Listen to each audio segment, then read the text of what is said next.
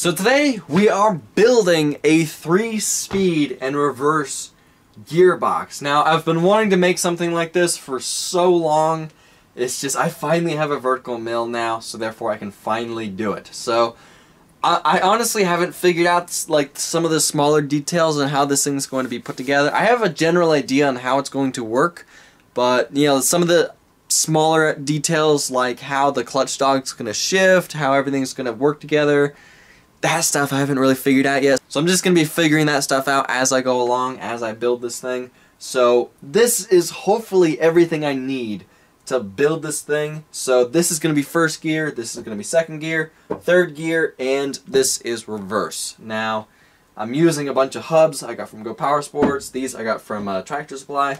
Some 1-inch bearings that I got from Amazon. These were pretty cheap. And some 1-inch axles I got from Go Power Sports. And this is $450 worth of aluminum. The top plate is 1/2 inch thick. The middle plate is 5/8 of an inch thick, and the bottom plate is 1/4 inch thick. These measure 12 inches by 24 inches, and this is 6061 aluminum. So I'm hoping it's the correct alloy that I need. I googled the correct alloy for machining and strength, and this is what showed up as the best for both of those. Anyway, let's get started.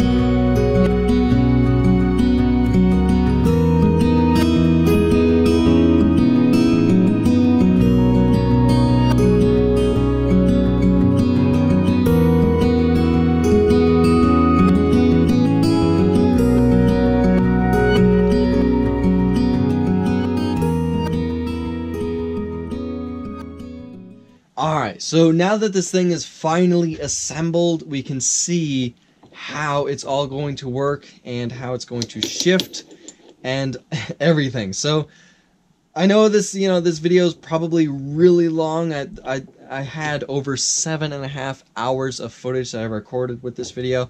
I need to figure out somehow to compress that into a manageable size video. I know you guys want longer videos. I can't make this video too long. Hopefully it wasn't too long. I haven't edited this video yet, so I'm not sure how long it's going to be.